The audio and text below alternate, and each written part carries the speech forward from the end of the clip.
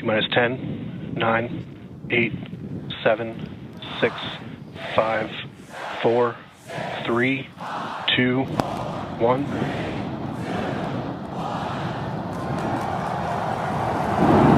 We have liftoff.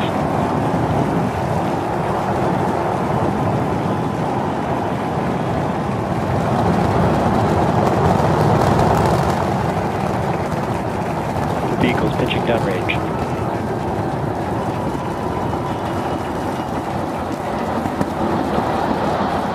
Booster chamber pressure is nominal.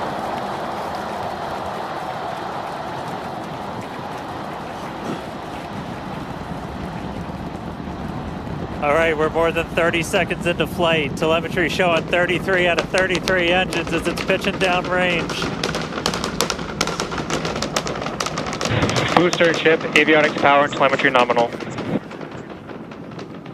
Hearing good call outs on the ship and booster avionics. You just heard the rumble hitting us about 6 miles away. Watching Starship arc into just endless blue skies right now.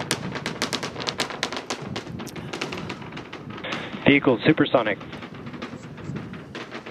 More than a minute into flight, the vehicle's supersonic.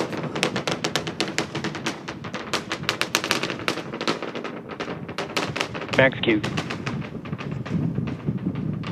So we just passed through max Q. That's the greatest stress the vehicle is going to experience on the way uphill. Reminder that all of our teams down here on the ground are now looking at systems on the tower. They just did a manual check through. That's going to inform that manual flight director's decision. Next moment coming up, though, is going to be hot staging. Don't take your eyes off it. It's one heck of a light show. What a gorgeous ascent. 6 ship engines getting ready to ignite. That's going to happen while we're still attached. We can still see the ship's engines from the ground.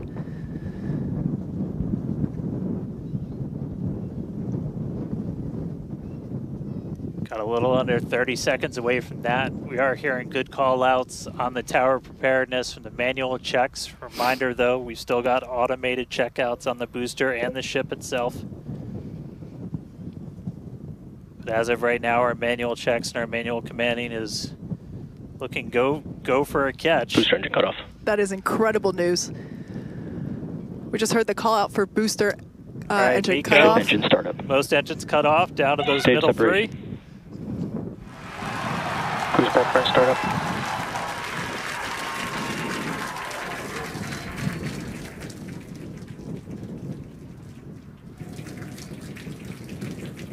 All right, hot stage confirmed. We've got a nominal. booster hopefully on its way back to us, and a ship now making its ascent burn into space. How's it going in Hawthorne, Jesse? It's great over here. You can hear the crowd screaming for every milestone. The booster is now making its way back down to Earth. Looks like we have 12 of those 13 engines ignited. We're using the engines that actually gimbal. We are go for booster return. An excellent call out there. We are go for booster Ship return. avionics, power, and telemetry nominal. There's a lot of criteria that needed to line up to ensure that we could have a Boost safe back burn shutdown. booster catch, and it sounds like we got the go for that. And there you can see on your screen, we had we just jettisoned the hot stage, and there's a great, excellent view there of the hot stage floating away from the super heavy booster. Now we've shut down the engines for that boost back burn. That confirms boost back burn is now complete. That was the first of 2 burns required for the vehicle to make its way back down to Earth. And next coming up will be the landing burn. That's going to be 13 of those center engines igniting again. And that will then go down from 13 down to 3 engines just right before we touch down for that booster catch. Now, reminder, our stage 1 objectives are to have a controlled ascent, stage separation, as well as a controlled boost back burn and hot stage as well. So we're looking good for that so far. Some great views there from the ship of Earth. That looks incredible.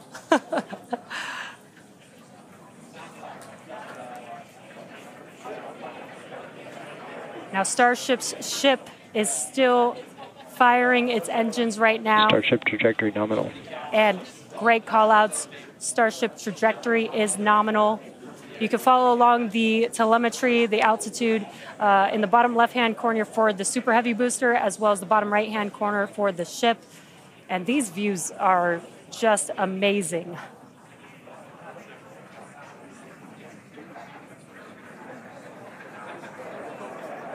Again, the booster is currently making its way back to the tower today. So we're looking forward to a booster catch with the chopsticks. And in the meantime, you can see those grid fins there, helping to control the vehicle and guide it back to its landing site. Booster FTS is saved. Now with that, we're gonna hand it back. How's it going over there, Dan and Kate? How are you doing, Kate? Seeing that in person? You know, Dan had to take that entire segment because I couldn't talk. That was incredible. There it is. We can see the booster coming back in now through the plume. At least it looks that way to us. It's incredible that it basically returns. It looks like a speeding, just like this silver flare coming back to the. Once again, we are standing by for attempting to catch the booster at the tower. This would be the second tower catch. Booster landing burn. Seeing 13 engines. Booster now hovering as it aligns with the tower for catch. Booster coming in. Get ready for that boom, Kate. Down to 3 engines. Booster landing burn shutdown. Megazilla has caught the booster.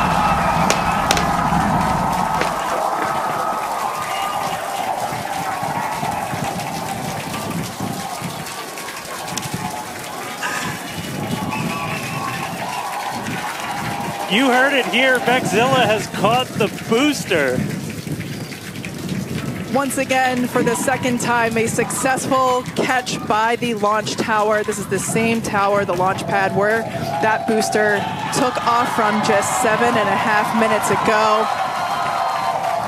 Great view from the chopstick arms, looking at those hypersonic grid fins that steer the booster for that precision landing. It almost looks like it's flapping its wings. Yeah, you can see just how small that catch fitting is, too, on something that's just so massive. That was absolutely insane.